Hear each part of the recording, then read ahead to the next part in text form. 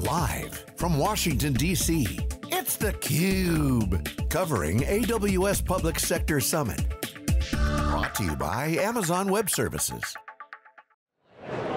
Welcome back everyone to theCUBE's live coverage of the AWS Public Sector Summit here in our nation's capital. I'm your host, Rebecca Knight, co-hosting alongside analyst John Furrier.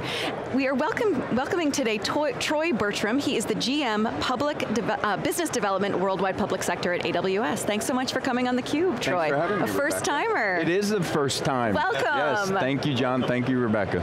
So let's talk about your partner organization. Why don't you let our viewers know how it's structured, what its mission is, how it works. Yeah, certainly. So our public sector partner teams work with our partners around the world that really support the mission requirements of government, education, and nonprofits. Our partners are part of the large Amazon partner network, so 35,000 plus partners, but really our customers choose, right? Whether it's technology partners that have really focused their SaaS, PaaS, ISV solutions on government customers and work through accreditations and certifications, or it's the consulting partners that go to market and own the prime contract vehicles. Contracts are how our customers buy in public sector. So what we've done is really focused our teams from startups and venture capitalists and incubators through technology, ISVs, PaaS and SaaS partners to our large consulting partners, global consulting partners, but also really helping curate those consulting partners that meet social economic requirements. Oftentimes governments have laws, regulations to buy small, women-owned, 8A, service-disabled veteran as a veteran, a near and dear partner subset to me. And we work with them to help navigate through and develop programs to work through the APN. And oftentimes it's a partner-to-partner activity of a consulting partner working with a specialized ISV technology solution that can meet a customer's mission requirements. What's interesting about the cloud, we've been talking about in our intro this morning, is the agility, and government's now seeing it benefits. And it's not just an aha moment anymore, cloud is real, it's driving a lot of change. That's been lifting up a lot of your partner profiles. You got startups to large entities all playing together because the requirements may change based upon either the agency or the public sector entity would have unique needs. So you have a broad range of partners. How do you guys nurture that? I mean, because that's good diversity. You have a nice solution set from tech to business. How do you guys nurture that? What are some of the challenges and opportunities you guys are seeing with the growth? Yeah, cloud has really allowed a reset for many of our partners, right? Whether you're born in a cloud company that doesn't necessarily have a long legacy and haven't built an entire infrastructure, and you don't have an infrastructure of people, but also don't have technology debt that you've been burdened with because of your prior operating models. It's nurturing that born in the cloud company that may be a services-oriented migration partner that's focused on moving our customers' applications and workloads, or it's nurturing the technology and helping them build, or it's a refactor and legacy on-premise solution, or those solution providers that have traditionally operated in an on-prem environment, helping them train, certify, and really build a new practice. And it's exciting too, you got the ecosystem kind of approach where 1,000 flowers can bloom. And so I got to ask you, what do you see sprouting up? What's growing most? What are some of the trends that you see within the partner ecosystem? What's growing fast? What's the demand? What's the hot area? Yeah, the real demand is for people with skill sets. And in our business, those skill sets also often include security clearances and a knowledge of the working environment that they're migrating from. So we're spending an inordinate amount training and educating. Also our partner selling community of understanding the dynamics of how to go to market and the contract vehicles and how to navigate. The opportunities are really immense, so it's nurturing those 1,000 flowers, and it is a challenge for many of us is, how do we nurture those 1,000 flowers simultaneously? And are you finding the right people? One of a big theme on theCUBE here is the skills gap. I mean, I just saw a Deloitte survey, 60% of executives, and these are executives, they're not in the public sector, said a skills gap hindered their AI initiatives and hindering their cloud computing initiatives. What are you seeing, what are you hearing from the people you're talking to?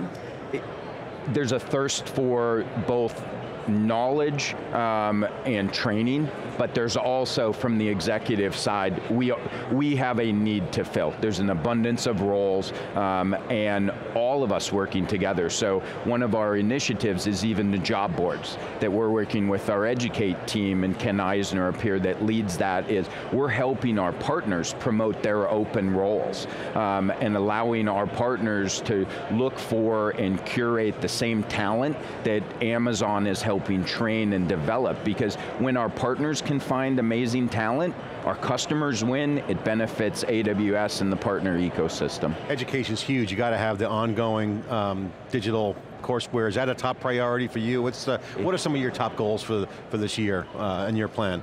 Yeah, when it comes to education, top goal is training many of our new partners through our emerging partner team.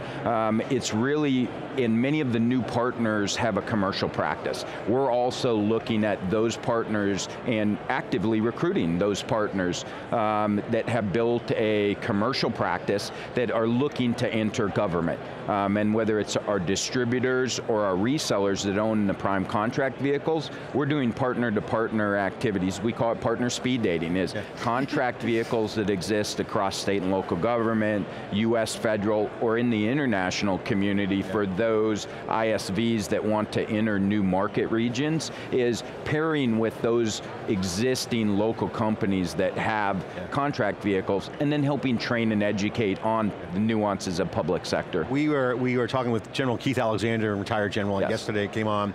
I asked him directly, if you could have a magic wand, I think I said that something like along the lines of, if you have a magic wand, what would you do to change the government, it could go faster? And he said the technology's check, we're doing very well, is moving along great. It's the procurement process. It's just too long. You mentioned contracts. This is really the key point we keep hearing, the red tape. Yes. What's the update there? I mean, I'm sure partners aren't wanting more red tape, they want to cut through it, to your point. No, and it's really an education process. So when I started at Amazon over 6.5 years ago, my first role was to stand up, and it still is the core of my role. I have individuals in 22 different countries around the world, and we're helping governments and via our partners through the procurement process. We did this past week in my home state of Minnesota, our 10,000th RFX. So we consider an RFP, an RFI, an RFQ, a tender, I need to buy, I want to buy something. We've responded to 10,000 of those in 6 years and 2 months. That's an abundance of contract that ultimately, many of them are task orders and IDIQs and GWACs. There's an abundance of pathways, as General Alexander stated, for customers to buy the technology. Now it's educating the contracting officers, the COs, the KOs around the world on the existing pathways and how to leverage them. We still see old procurement methodologies being applied to the cloud, and it does slow down the end customer's mission requirements. And the path to value. Yes, the path to value, exactly. And they want to move and move fast, and contracts are what is how we buy, but it's also what slows us down. And you're Amazon's multiple 6 years plus, so you know this, so the speed to value has been a key thing for the cloud. As you look at success now with Amazon public sector, not only in the US but abroad and internationally, you got massive tailwinds on the success. The growth is phenomenal. How does that feel? What's observations, what's some learnings that you can take away from the past few years, and where's it going? it feels like it's day one. It does feel like it's day one. There are tailwinds, but there's still an abundance of customer requirements, and they're evolving, and they're more complex. I personally really like, my career's been public sector. Solving the mission requirements, whether it's helping a forward deployed airman, soldier, really keeping them at the cutting edge of technology and out of harm's way, or our first responders, right? Some of the new product demonstrations that we've seen of evolving technology that's helping a firefighter see from an aerial drone vehicle, what does it look like on the other side of this building, and how can I now communicate across different agencies is phenomenal. In my home state, where Army Futures Command, I live in Austin, Texas, Army Futures Command is working with the state of Texas, as well as the University of Texas, to really collaborate as we've never seen before, right? The barriers of emerging technology to legacy government, to ministries and health defenses around the world, ministries of defense and health agencies around the world. And the data, the scale of Amazon Cloud is going to make that possible. Ground Station is a great example of how that's growing like a weed. The DoD has got a great charter around using agility and AI. And the collaboration, which is so critical too, as you said. It is, and our VMware partnership with VMware on AWS can really help, and that's a partner play, right? That's partners helping migrate using the co-developed technology to really move and move faster, use those existing apps and vacate those data centers.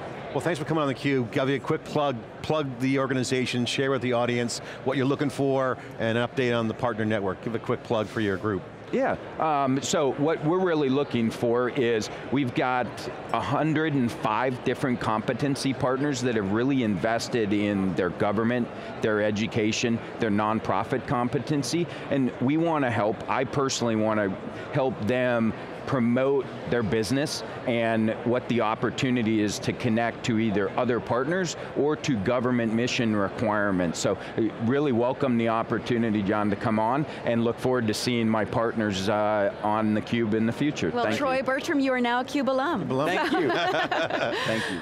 I'm Rebecca Knight for John Furrier. You are watching theCUBE. Stay tuned for more from the AWS Public Sector Summit.